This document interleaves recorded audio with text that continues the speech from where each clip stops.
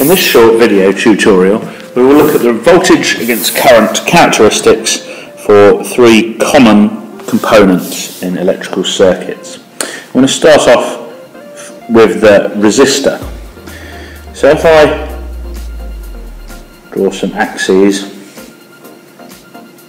in this instance I'm going to plot current on the x-axis, voltage on the y-axis. A resistor has a nice straight line going through the origin showing that voltage is proportional to current.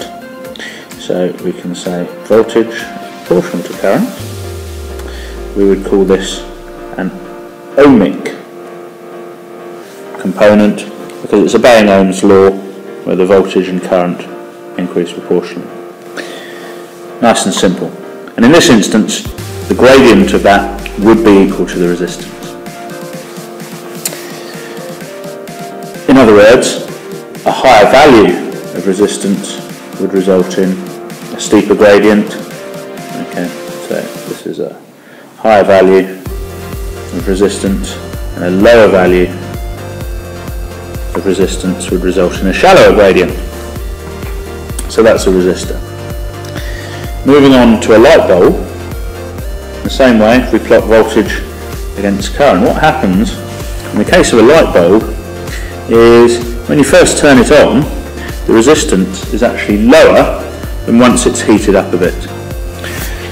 The tungsten filament in a standard light bulb has a tendency to increase its resistance as you increase the temperature. So what we actually end up with is a curve looking something like that. Okay, starting off at the origin but then increasing its gradient as it goes up. And in this case you need to be careful, the resistance does not equal the gradient. You would simply divide voltage by current to find it at any point. Moving on to the case of a diode. A diode is a semiconductor, and that does something a little bit different. Again, we start at the origin. Now, in reverse bias, that is to say when we have negative voltage, I'm just going to draw below the axis here. If we were to draw the line here, we'd basically get no current at any voltage. Okay.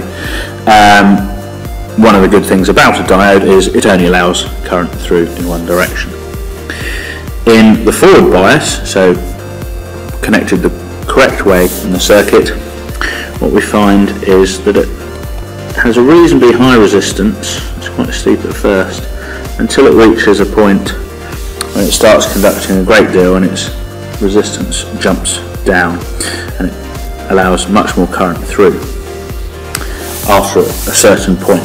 So we have a point here, okay, at which it kind of turns on, sometimes called the strike voltage or turn on voltage or knee voltage even, and this is a point after which it conducts with a much lower resistance. So you can see that that's distinct from the light bulb, curves in the opposite direction.